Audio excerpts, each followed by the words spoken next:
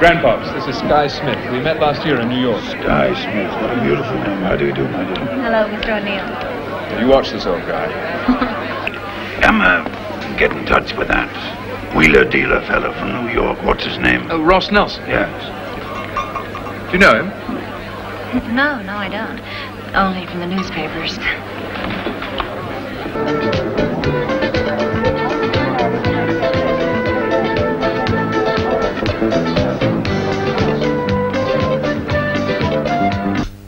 Where are you going? I thought you were spending the night with me, Shane. I think it's better that I go.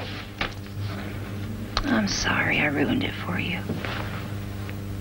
Look, it doesn't matter.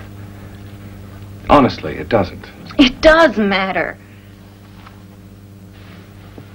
Well, tonight finally proves that you can't make it with me because you're in love with someone else. I think you're a bastard for using me the way you have. I haven't used you. No? There've never been any strings attached to our relationship. That's the way you wanted it. Because I knew that was the way it had to be.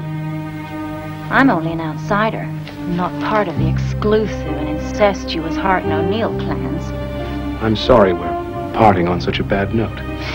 I'm curious about one thing, though. What makes you come crawling back to my bed all the time, all hot and bothered and raring to go, when the only one you really want is Paula?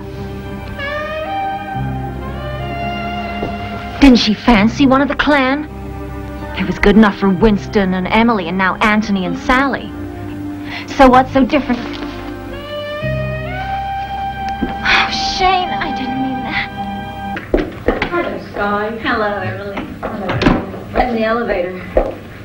Hello, Shane. Hello, Sky. It's all fixed, Shane.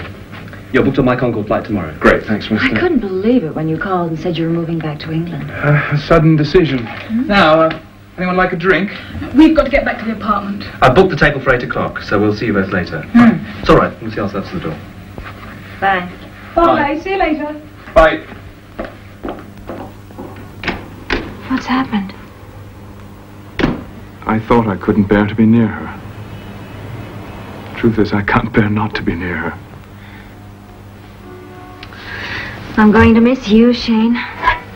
You've been such a good friend to me these last months.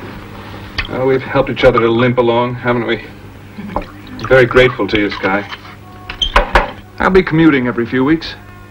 I'll call you when I come back. Thank you.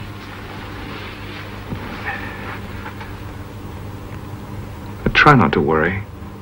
I'm sure everything's going to work out with you and Ross. But your divorce is final now. I thought we were going to get married. Wishful thinking on your part. And what about Jennifer? What about her? She's your child, Ross. Ah, but is she? I've never been too sure of that. She's the spitting image of you. And there's the blood test.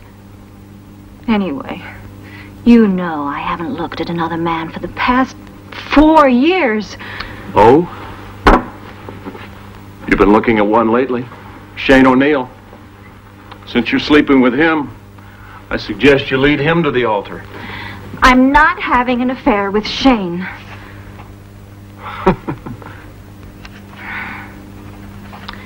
All right. I did go to bed with him in London once, but it didn't work between us. Shane's in love with someone else. He's not available. Neither am I. Why? Because I don't love you. You don't turn me on anymore. This is for you, for the child. You receive the same amount every month through my lawyer. I don't want it. I can support our child. I don't need your money. It's only you I want. That's too high a price for me.